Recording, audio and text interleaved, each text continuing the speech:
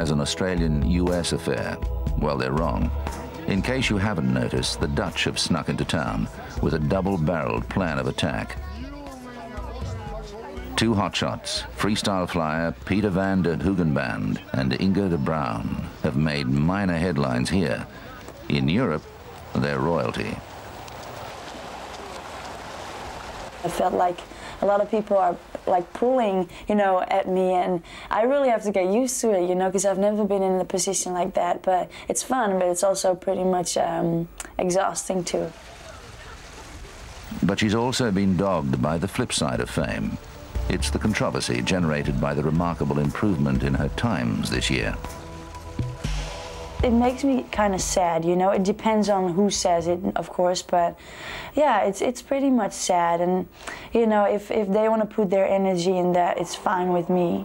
But I'm just going to put my energy in swimming and focus and practice hard like I did before, because you know, I'm not going to let that bother me.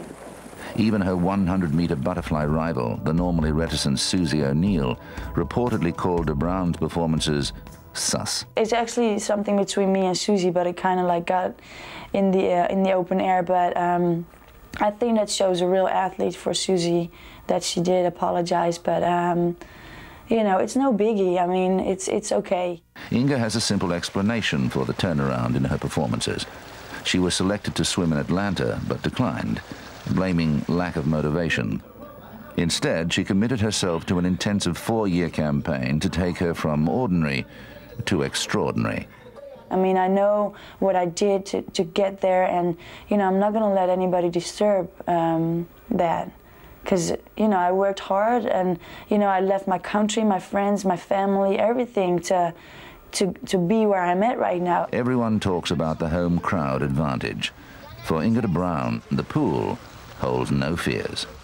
I know the pool, you know, I've been there a couple of times, and I heard it's going to be a, you know, big crowd sitting there in the stands, and I love that. I really get a kick out of that. I always pretend that they all came from me, you know. It sounds weird, but I just do that.